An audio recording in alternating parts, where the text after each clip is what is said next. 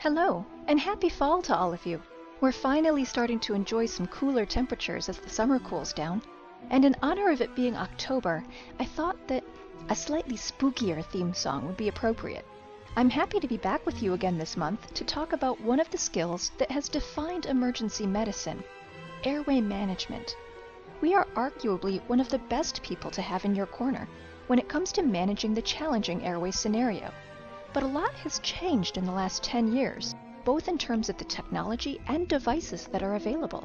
And some new techniques and strategies have been developed that can increase our armamentarium as well.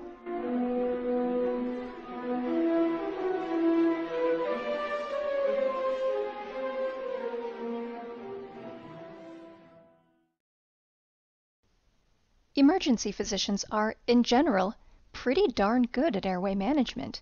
We're familiar with a wide array of techniques and devices for securing the airway, and we get a lot of training in residency to prepare us to deal with airway disasters. That being said, there are few situations in emergency medicine more stressful than a failed airway.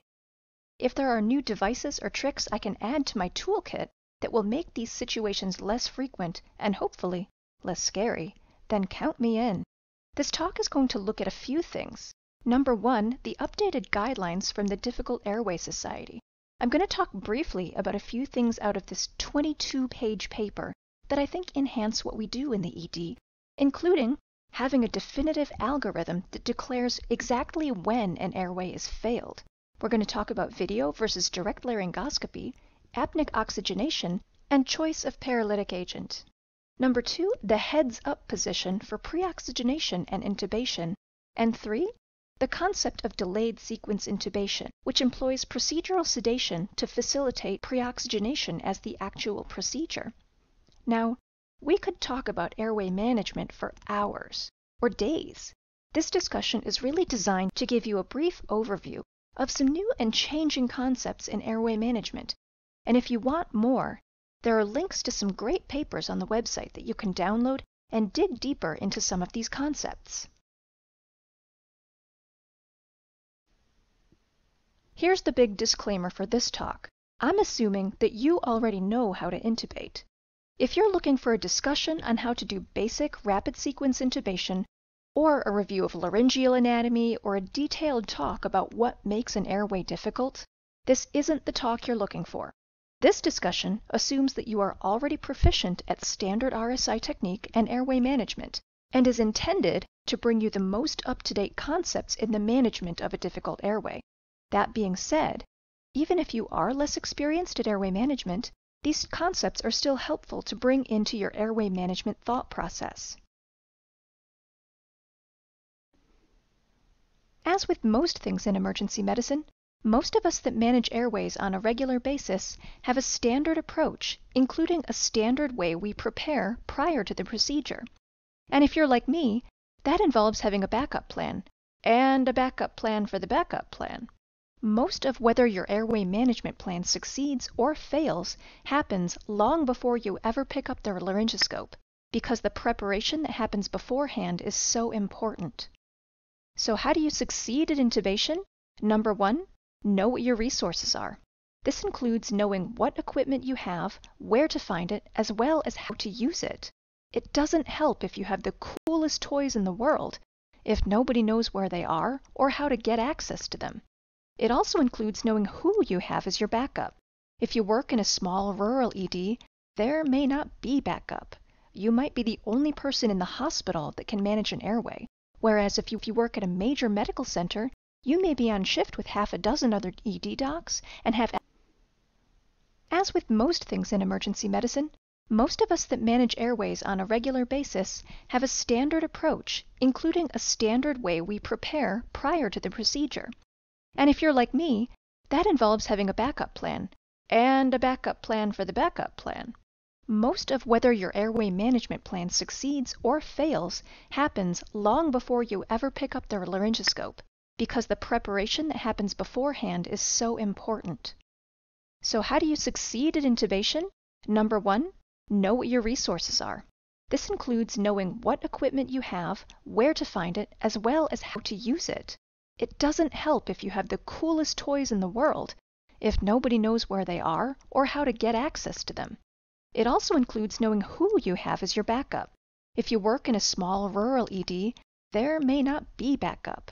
You might be the only person in the hospital that can manage an airway, whereas if you work at a major medical center, you may be on shift with half a dozen other ED docs and have access to anesthesia colleagues, all of whom may be available to back you up.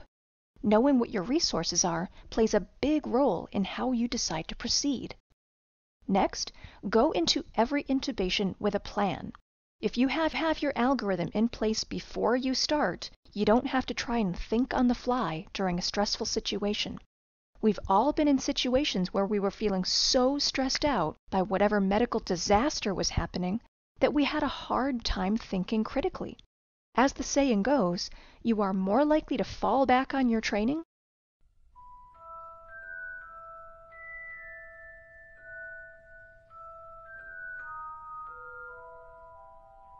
Have you ever noticed how much some medical terms sound like Harry Potter spells? For those of you who aren't giant nerds or Harry Potter fans like me, some common Harry Potter spells include things like Alohomora to unlock something, Lumos to make some light, or Wingardium Leviosa to make an object fly. So I'm guessing Hyperemesis Gravidarum should make you both pregnant and spew vomit everywhere.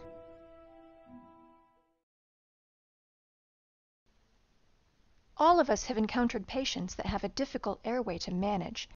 It may be difficult due to the patient's anatomy, due to major facial or neck trauma, due to obesity, or to their disease process, which may be causing obstruction or making it difficult to access the airway. Or they may have a reason why they're difficult to oxygenate. Regardless of the reason, being able to recognize when a patient is likely to have a difficult airway is a skill we need to be good at, because there's nothing more likely to require a change of underwear than getting yourself into a bad situation and not knowing how to get out of it. The point of this is that we need a standard approach to the patient with an unanticipated difficult airway. The main reason a failed airway tends to go bad and become a total cluster is that you didn't plan for the possibility of failure. So we need to go into every airway with the mindset of, if X fails, then Y, and if Y fails, then Z. X, Y, and Z may not be exactly the same for every single patient, but if we have a basic framework to work within that can apply to all difficult patients, it will help take some of that stress away because you aren't having to try and come up with the plan on the fly. And it needs to be relatively simple. Your ability to do things like higher math and complex problem solving is inversely proportional to your level of stress and anxiety. So don't plan on being able to recall a 12-step complicated algorithm. Let's look at some papers and see what we can do. This paper was published in November of last year and is an update to the original difficult airway guidelines that came out in 2004. A lot has changed in the last 12 years since the original guidelines. Technology has changed substantially, with a big shift away from direct laryngoscopy in favor of video devices, as well as all kinds of new adjunctive devices. A ton of new research has been done in regards to optimal patient positioning, pre-oxygenation, apneic oxygenation, and this paper discusses how these new advances can be applied to the management of the patient with a difficult airway.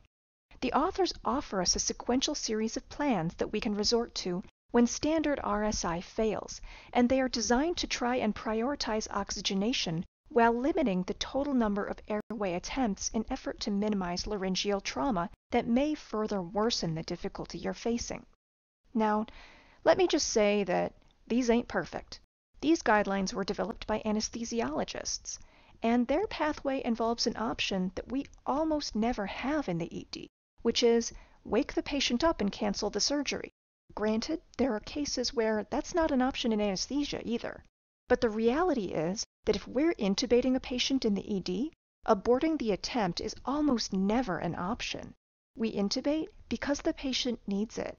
And sometimes patients roll in crashing such that we don't have the luxury of almost any kind of assessment before we have to intervene.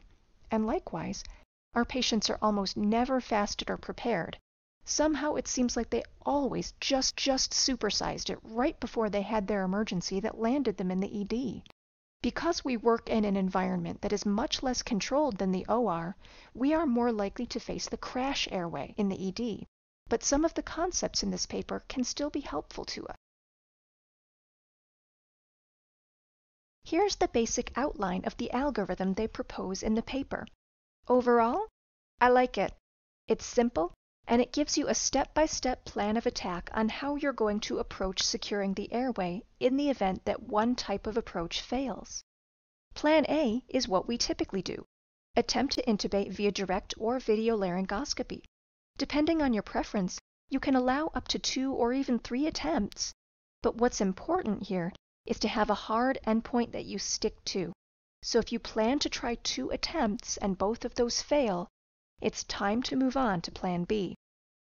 Plan B involves maintaining oxygenation and insertion of a supraglottic device, which should allow you some time to oxygenate the patient while you reassess the situation.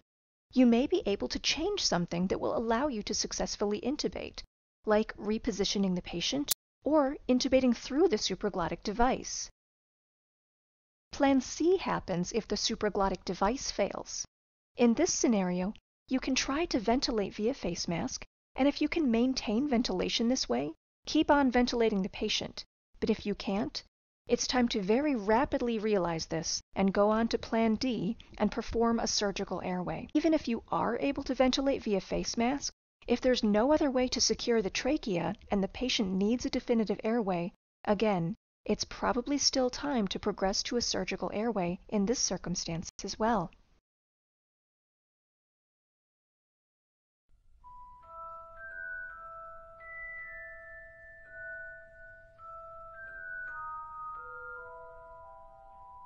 Here's another medical term that would make a great Harry Potter spell.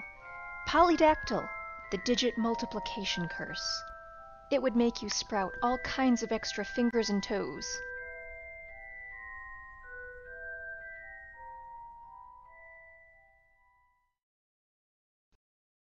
The number and types of devices available to help us place an endotracheal tube have proliferated like crazy in the last 10 years.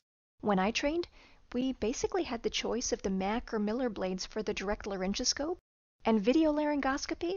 This was new fancy pants technology that was just starting to become available. Now there are multiple types of video laryngoscopes, hyperangulated blades, fiber optic scopes, you name it. We have had both the hyperangulated and the standard geometry video scopes at our site, and while my personal preference is the standard geometry scope, they both have a number of advantages and disadvantages. Video laryngoscopy does have a few advantages over direct laryngoscopy. First of all, since VL uses a camera at the end of the laryngoscope blade, there is no need to align the eye with the airway, so you can better visualize the airway with less force than is required for direct laryngoscopy. This is particularly advantageous when intubating a potential C-spine injured patient. These devices are easy to use and require far less training and practice than learning to use a flexible fiber optic scope. Pretty much anyone who is comfortable with standard direct laryngoscopy can be trained to use these devices rapidly and easily. They also have the benefit of being more portable and easier to clean than the flexible scopes. And data reveals overall higher rates of first-pass success with these devices. On the flip side, since you're not making a straight shot to the cords, it can be a little more challenging to pass the tube, particularly when using a hyperangulated device. It often takes a little practice to figure out the technique. Plus, since the video camera is on the end of the laryngoscope, the camera might get obscured by things like blood or vomit in the airway. And since there are so many different devices and blade geometries out there, there is a greater amount of variability between devices that can make it a little bit challenging to be familiar with all of them. These devices are also more expensive than the standard laryngoscope, although these devices are getting progressively less expensive over time. Let me first say that I have no financial interest in any of these airway devices. There are easily half a dozen common video laryngoscopes out there. I've used a number of them and have opinions about them, but I don't have any relationships with the device companies. There are a number of studies out there that have tried to answer the question, which is better, direct laryngoscopy or video laryngoscopy. This paper was a trial of 198 patients randomized to intubation with either direct or video laryngoscopy. Their primary outcome was the rate of first-pass success, which was 86% in the direct laryngoscopy group versus 92% in the video laryngoscopy group. While this was not statistically significant, it was worth noting that all 8 cases of failed direct laryngoscopy were successfully rescued with video laryngoscopy. There were no differences in any of the secondary outcomes, including rates of aspiration, peri-intubation hypoxemia, hospital length of stay, or survival to discharge. This is another paper looking at the CMAC device, which is a standard geometry device, versus direct laryngoscopy in patients that were predicted to have a difficult airway. They included 300 patients, and skilled practitioners achieved higher success rates for tracheal intubation on the first attempt with video laryngoscopy, achieving this 93% of the time, than with direct laryngoscopy, in which they were successful only 84% of the time. Of note, time to successful intubation was actually slightly faster in the DL group, 46 seconds versus 33 seconds, but there were no differences between the groups in any of the adverse outcomes. Here's another paper that randomized 200 patients undergoing general anesthesia to be intubated using direct laryngoscopy or video laryngoscopy, with 100 patients in each group. Success rates were higher in the video laryngoscopy group than the direct laryngoscopy group, with 99% of patients in the video group being intubated successfully as compared to 92% in the direct laryngoscopy group. The video laryngoscopy group also required fewer rescue maneuvers, and the overall time to intubation was lower. There are multiple other papers that show similar results. Some of the airway gurus in our specialty have taken the position that these video devices should be first line over direct laryngoscopy, as first-pass success rates do tend to be a little higher with these devices, and for most of us, it has become more or less our first go-to rescue option in every patient with a difficult airway. But these studies also show high rates of first-pass success with direct laryngoscopy, so I don't think it's time to just throw that skill away yet. A discussion of the pros and cons of direct versus video laryngoscopy could go on for hours and is way beyond the scope of what I'm trying to do here. If you're interested in that, please follow the links on the blog site for some great discussion regarding this debate. There are a whole host of supraglottic and adjunctive devices available as well. These include multiple variations on the LMA device, intubating LMAs, dual lumen supraglottic tubes, and of course, our much beloved gum elastic bougie. If the first 1 to 2 attempts at endotracheal intubation fail, placing one of these supraglottic devices is a reasonable strategy for rescue, and they allow you to continue to oxygenate the patient while you take a pause to consider your options. All of these devices have varying adjunctive capabilities. Some allow passage of an NG tube into the stomach to provide gastric decompression. Others accommodate a bougie or flexible laryngoscope. The intubating LMA is designed to accommodate passage of an ET tube. So each of these devices are a little bit different, but the most important part is to just know the capabilities of the devices that you have available at your site. There's a saying that says that the definition of insanity is doing the same thing over and over, but expecting a different result. So if you failed on your first attempt at direct laryngoscopy, why would you do your second attempt with the same technique and expect it to go any better? And yes, for all of you history sticklers out there, I know the quote probably didn't originate with Einstein, but it's still a good quote whoever said it first. I digress. The concept of the airway algorithm here is simple. If you make an attempt at laryngoscopy and fail, do something different with the next attempt. Add a bougie. Switch from direct video laryngoscopy. Optimize your patient's positioning. Ask a different person to step in and take a look. Try a supraglottic device. I know it sounds absolutely obvious, but we sometimes get so task-focused when we're stressed out that we forget to do the obvious, and we've all seen someone try over and over and over with the same technique without success.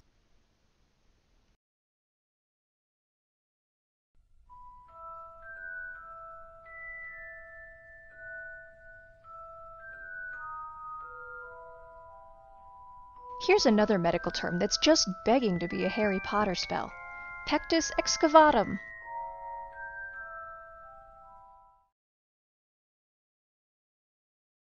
Let's move on and talk about apneic oxygenation. The idea behind apneic oxygenation is that by providing high flows of oxygen into the nasopharynx and oropharynx during intubation, you can create a reservoir of oxygen that can allow passive oxygenation to occur during intubation, thereby extending the safe apnea time beyond what you might be able to achieve with standard pre-oxygenation alone. That being said, I do want to be very clear that this is not a substitute for good pre-oxygenation technique. The easiest way to do it is to just stick a nasal cannula on the patient and crank the flow way up to 15 liters or higher. You can put it on right underneath your non-rebreather or even under a BiPAP mask, and this will help you achieve better pre-oxygenation than you could with a non-rebreather alone, since we all know that the non-rebreather only gives you about 60% FiO2. We were all taught that a nasal cannula can't accommodate more than 6 liters per minute, and that's basically crap. You wouldn't want to do this for the long term because flow rates that high without being warmed and humidified would get really uncomfortable for the patient. But you'll really only be doing this for about 10 to 15 minutes during your pre-oxygenation and intubation procedure, after which it's going to be discontinued. What's the evidence that this makes a difference? This paper is a prospective randomized controlled trial that was published in the Journal of Clinical Anesthesia, and it looks at the effect of passive nasal oxygen administration on the maintenance of arterial oxygen saturation during simulated difficult laryngoscopy in obese patients. They enrolled 30 obese men undergoing general anesthesia, half of whom were randomized to the apneic oxygen group, called the ONASE group. The other half were randomized to no apneic oxygenation, the NO-NASE group. All the patients were thoroughly pre-oxygenated, and then they performed a simulated difficult airway, where the patient underwent laryngoscopy, and once the cords were visualized, they just waited until they saw an SpO2 of 95% or lower, at which point the tube was passed, and the time to a sat of 95% was recorded. The lowest SpO2 values and time to regain a 100% SpO2 saturation, called the resaturation time, were also recorded. They found that nasal oxygen administration was associated with a significant prolongation of the safe apnea time, with patients in the nasal oxygen group maintaining a sat of 95% or greater for 5.29 minutes versus only 3.49 minutes in the group who didn't get nasal oxygen. The group that got passive O's also had a significant improvement in the minimum SpO2 that occurred during the intubation attempt, 94% versus 87% in the non-apneic oxygenation group. Resaturation times were no different between the groups. While this was a small sample size, there was a clear increase in maintenance of oxygenation in the passive oxygenation group. Here's another paper. This one is a retrospective analysis of a prospective data set previously collected for an airway registry trial, including 728 consecutive patients that were intubated via RSI by the Greater Sydney Area Helicopter Emergency Medical Service in Australia. They compared the 310 patients who got intubated before the service introduced apneic oxygenation with 418 who underwent RSI after apneic oxygenation was included in their protocols. After the apneic oxygenation was incorporated into standard practice, the rates of desaturation to an O2 sat below 93% during the intubation attempts fell from 22.6% to 16.5%, which just achieved statistical significance. Critically ill patients are sick, and because of this, they often have higher oxygen consumption than well patients. They may also have structural respiratory compromise from ARDS, pneumonia, and so on, and they may be difficult to oxygenate because of it. The addition of PEEP can help you pre-oxygenate these patients that are often difficult to oxygenate. Non-invasive ventilation like BiPAP and CPAP can be a useful adjunct to add some PEEP to your pre-oxygenation, and you can put it on right over the nasal cannula you're using for apneic oxygenation. Most ventilators will do this if you just hook a mask up to them, and that way you don't have to drag two different machines into the patient's room to do this. This paper looked at pre-oxygenation in ICU patients randomized to standard pre-oxygenation with bag valve mask versus positive pressure support using a ventilator to provide non-invasive ventilation. They randomized 53 patients, 26 to the control group and 27 to the non-invasive group. The non-invasive ventilation group had better pre-oxygenation, achieving a mean pulse ox of 98% as opposed to 93% in the bag valve mask group. During the intubation procedure, lower SpO2 values were observed in the control group, 81% versus 93%. 12 patients in the control group and 2 in the non-invasive group had an episode of desaturation below 80% during the intubation, but there were no significant differences between the groups in terms of adverse events. So to sum up, apneic oxygenation and PEEP are good for pre-oxygenation, and we should consider using them more routinely for our airway management strategies. We're not going to spend a lot of time talking about this, but just for the sake of completeness, let's spend a couple of minutes talking about paralytic agents. There has been a fair amount of debate regarding the choice of paralytic agent for RSI. As you all know, paralytics basically come in two flavors, depolarizing agents and non-depolarizing agents.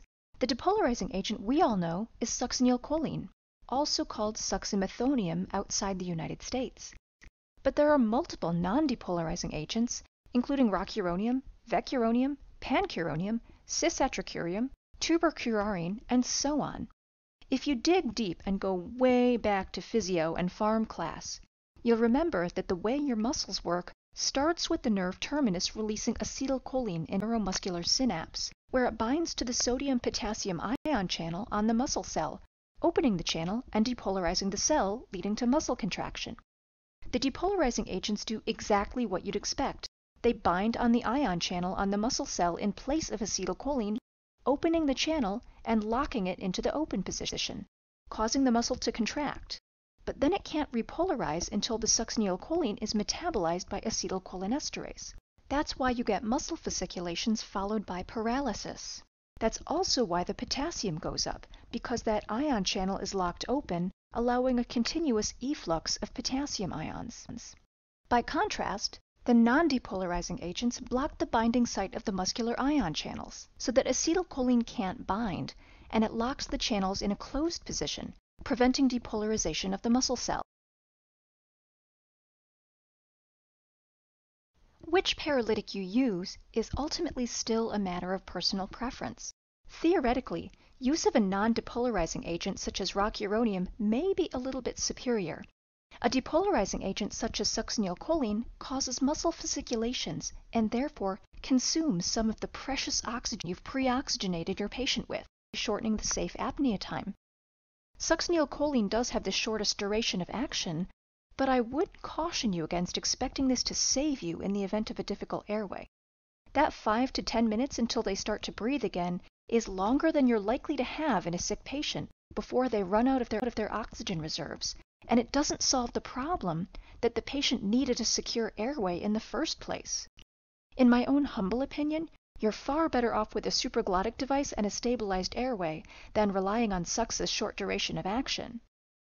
This paper looked at the mean safe apnea time with both of these agents in obese patients. Granted, the BMI for these patients was between 25 and 30, so we're not even talking about the super obese folks we frequently encounter.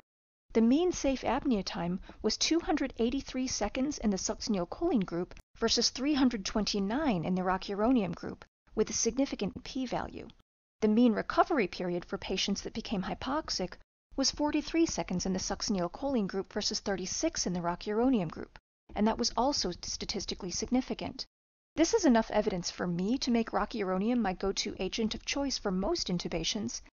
That doesn't mean that I think using suc's is wrong, but since suc's doesn't have any real advantages over the non-depolarizing agents, why use a drug where you have to worry about things like hyper-K and contraindications when you can do just as well with another agent?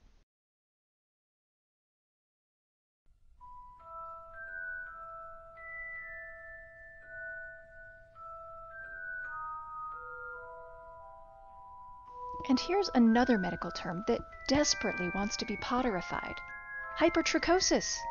This hair-raising spell would produce luxurious locks, but they might not sprout quite where you want them to be.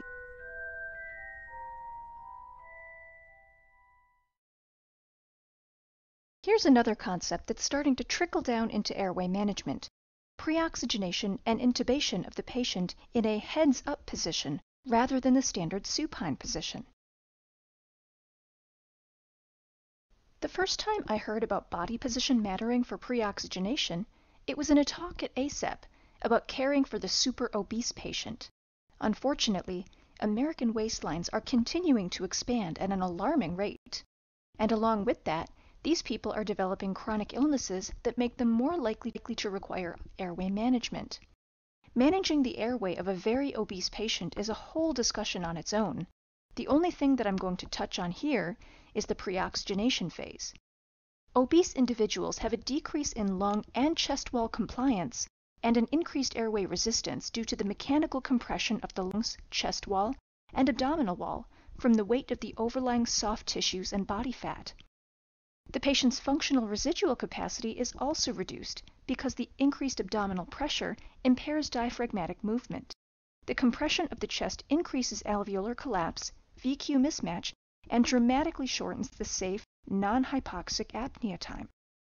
This paper looks at pre-oxygenation in the heads-up position versus the supine position in obese patients.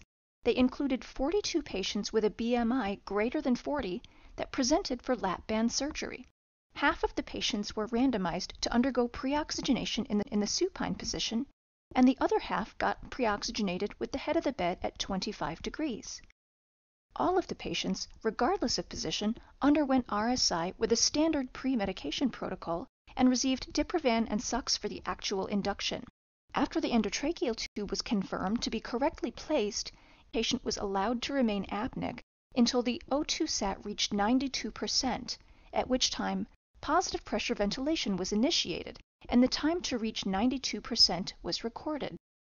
On average, the patients in the group with the head elevated to 25 degrees had a significantly longer time to desaturation, although there was a pretty wide distribution in both of the groups. The average time to desaturation in the heads-up group was 201 seconds, compared to 155 in the supine group. Notably, there was no difference between the groups in how long it took to recover back to an O2 sat of 97 after positive pressure ventilation was initiated. This has been looked at extensively in the obese population due to the restriction of the chest wall and diaphragm from the pressure of the abdominal and chest wall fat and soft tissue. But what about in the non-obese patient? This paper enrolled 45 patients, so it's a small study, but the point was made fairly easily. It took normal, healthy, non-obese patients that were undergoing general anesthesia and gave them all 5 minutes of pre-oxygenation prior to induction. They were divided into 3 groups. Group 1 got standard pre-oxygenation in the supine position. Group 2 got pre-oxygenation with the head of the bed lifted to 20 degrees, and Group 3 got pre-oxygenation in the supine position with 5 centimeters of water of PEEP. After they were all successfully intubated, they were allowed to be apneic until their O2 sats dropped to 93%. What they found was that the group with the head of the bed lifted to 20 degrees had the longest duration of non-hypoxic apnea, with an average of 452 seconds. That's nearly 7.5 minutes. Whereas the standard pre-oxygenation group made it to 364 seconds, and the PEEP group 415 seconds. The difference was statistically significant for the heads-up group, so this works for the non-obese patient too. And for those of you that are interested in gender equality, there is a similar paper that included only female subjects. They included 35 healthy women undergoing anesthesia for elective cholecystectomy, and they were pre-oxygenated for 3 minutes in either the supine position or with the head of the bed elevated to 20 degrees.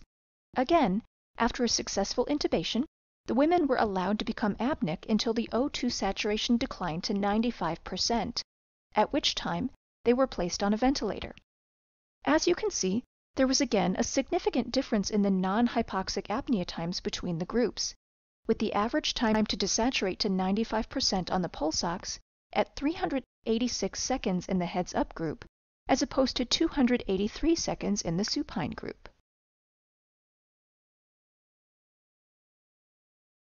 So we've determined that pre-oxygenation works better if the patient is positioned sitting in the upright or semi-recumbent position rather than supine. But what about the actual intubation? Should we lie the patient back for that, or just keep them more upright? This paper just came out this April, and for me, this one was a game changer. It's not perfect because they included intubations in locations outside the ED, although they did not include patients in the OR. It's retrospective as opposed to prospective, and the only other real weakness I see is that all of the patients included underwent direct laryngoscopy as the initial attempt, and in many facilities, video laryngoscopy has sort of supplanted direct laryngoscopy as the initial approach of choice. Nonetheless, I think that the data is still fairly telling. They included 528 patients in the analysis, and the primary endpoint was a composite of difficult intubation, meaning more than 3 attempts or taking longer than 10 minutes to achieve adequate endotracheal tube placement, aspiration, hypoxia, O2 sat less than 90, and esophageal intubation. So here is how they achieved the bed-up, head-elevated position that the protocol called for. The patient was placed supine, and then the bed was raised and the head lowered into the T-bird position for a moment in order to be able to scoot the patient up to the head of the bed, and prevented them from sliding down the gurney when the head of the bed was raised. They then raised the head of the bed to 30 degrees. If the patient was obese or needed a bump up to align the airway, this was done after the head of the bed was raised. Think aligning the ear to the sternal notch, and you should be just about where you need to be. The most common complication was hypoxemia, which occurred 3 times more frequently among the patients in the supine position as the head elevated position. Aspiration and esophageal intubation rates were similar, but interestingly, the airway was found to be more difficult in the supine patient group as well. The overall frequency of complications in the supine group was more than double that of the head elevated group, as indicated by the odds ratio of 0.42 in favor of head elevation. Even when the authors controlled for BMI and operator experience, the differences remained significant. For me, this paper is probably going to change my practice. If elevating the head of the bed to 30 degrees during my intubation attempts has the potential to decrease the rate of peri-intubation complications, then I'm all about it. It doesn't cost anything, it's easy to do, and it doesn't require any fancy equipment. In my case, being vertically challenged, I may have to bring a box or a stool to the head of the bed, but that seems a small price to pay for more time without hypoxia and a lower frequency of complications.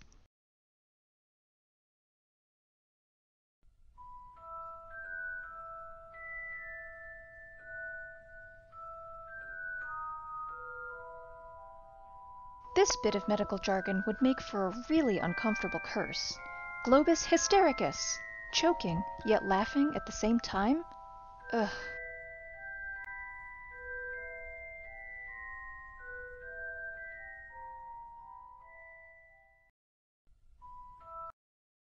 Let's wrap up our discussion of advanced airway management by discussing a fairly recently developed concept, delayed sequence intubation.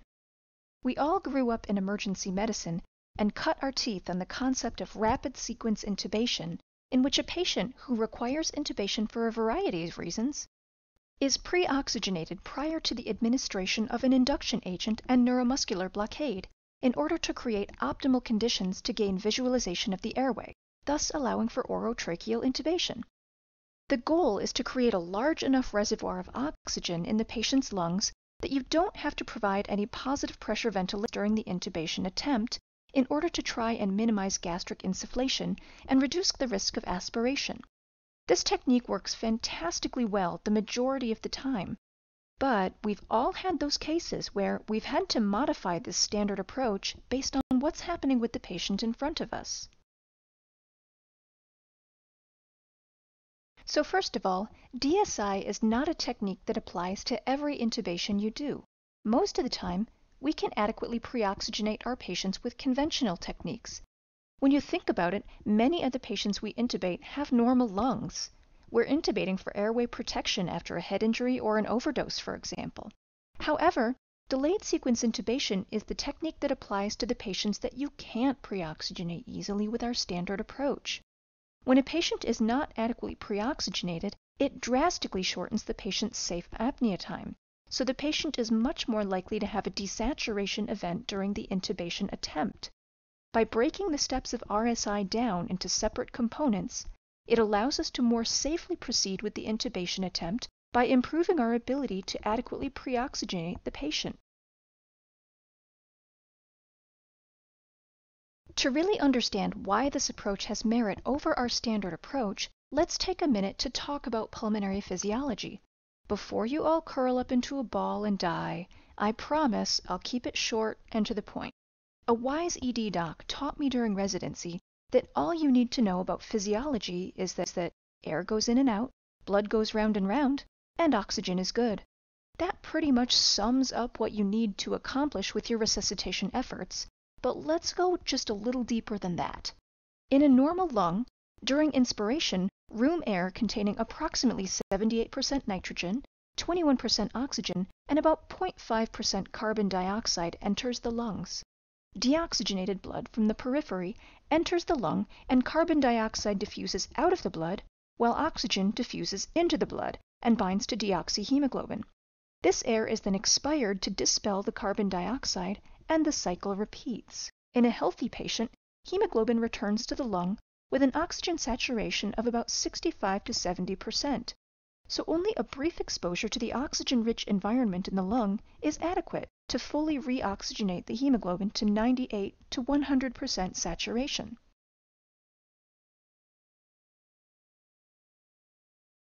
Let's talk about hypoxia for a second.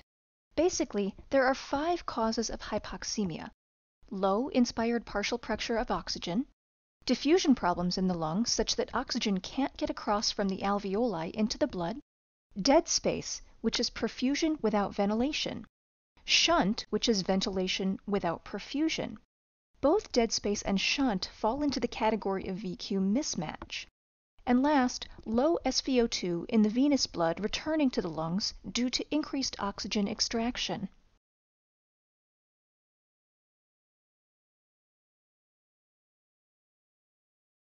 The first one, low inspired PO2, is relatively easy to fix.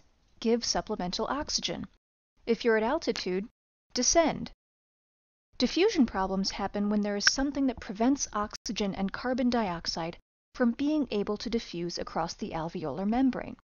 It can be that the membrane itself has been thickened or destroyed, such as in pulmonary fibrosis, or that there is pulmonary interstitial fluid that functionally thickens the membrane and decreases the efficiency of diffusion, such as in ARDS. Dead space occurs when there is a portion of the lung that is getting ventilated but getting inadequate perfusion. The classic example of this is pulmonary embolism. You can get air in and out just fine, but there's no perfusion to a portion of the lung because there's a big clot blocking the blood flow. In shunt physiology, it's basically the opposite. The lung is getting blood flow but is not getting adequately ventilated. A shunt can be anatomic, as in the case of an AV malformation, where the blood is simply bypassing the alveoli altogether. Or it can be physiologic, where atelectasis or alveoli full of fluid or pus prevent any availability of oxygen for gas exchange. Both of these result in the phenomenon we refer to as VQ mismatch, where the ventilation and the perfusion the lung is getting don't match up.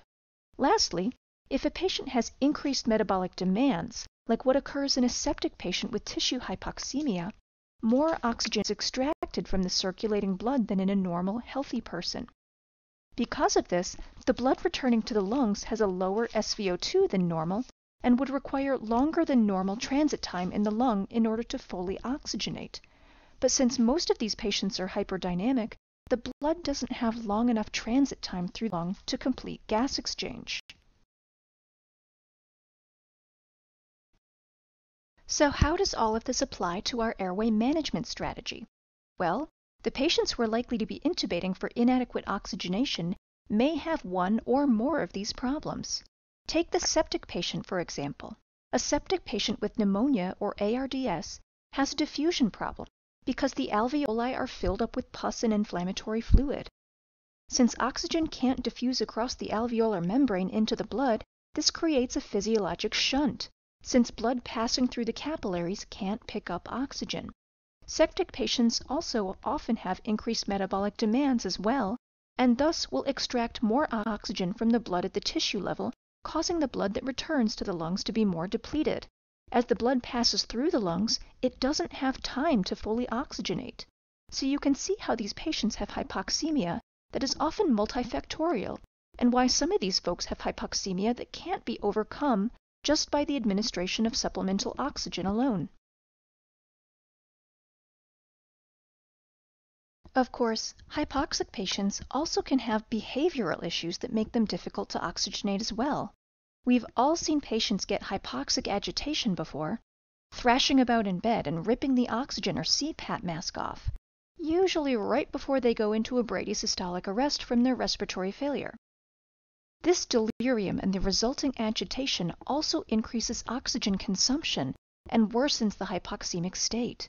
So it's important to get behavioral control of these patients rapidly to protect them from preventing their own medical stabilization. Otherwise, they are likely to develop worsening hypoxemia and arrest. Let's get back to the concept of DSI.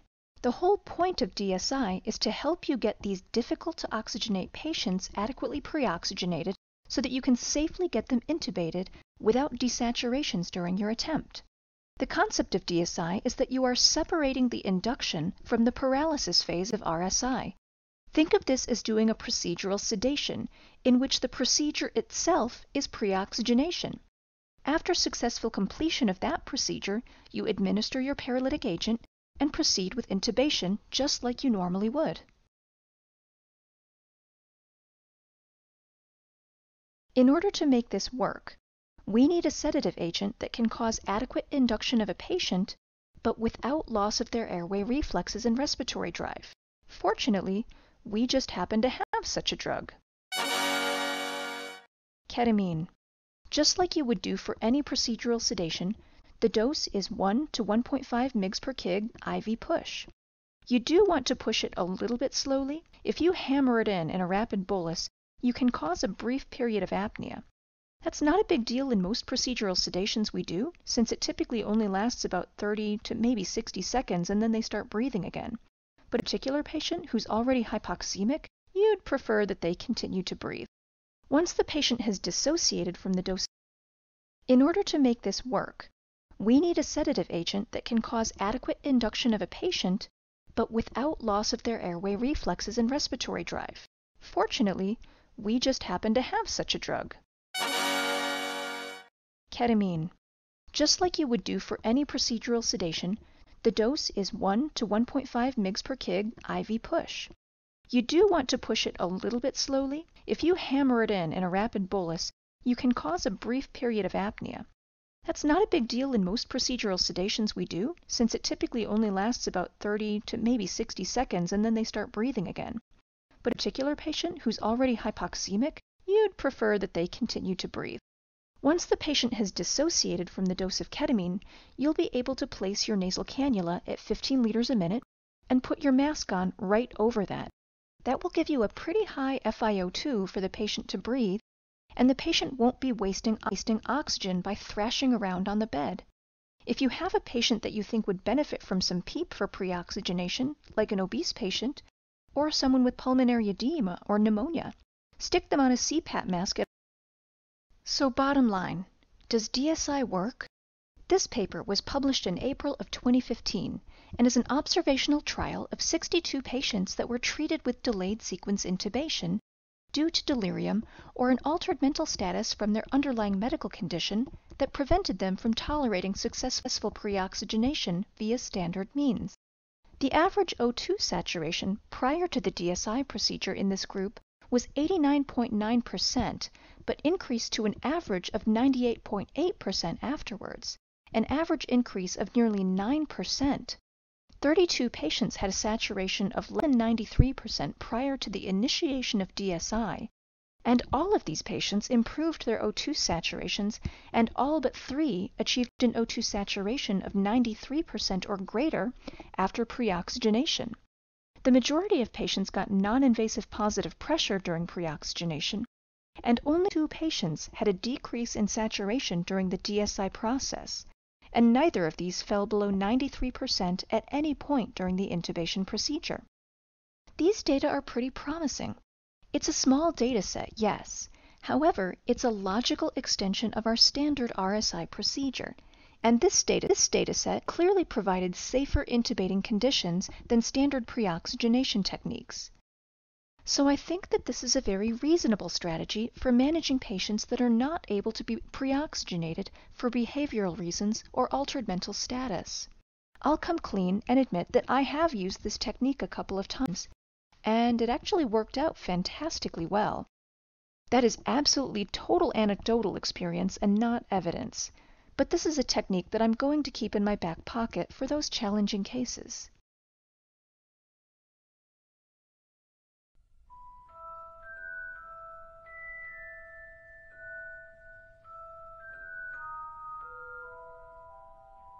Well, that's it for this month, folks.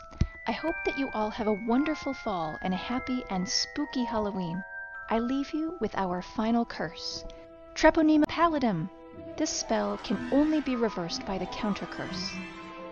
Penicillin.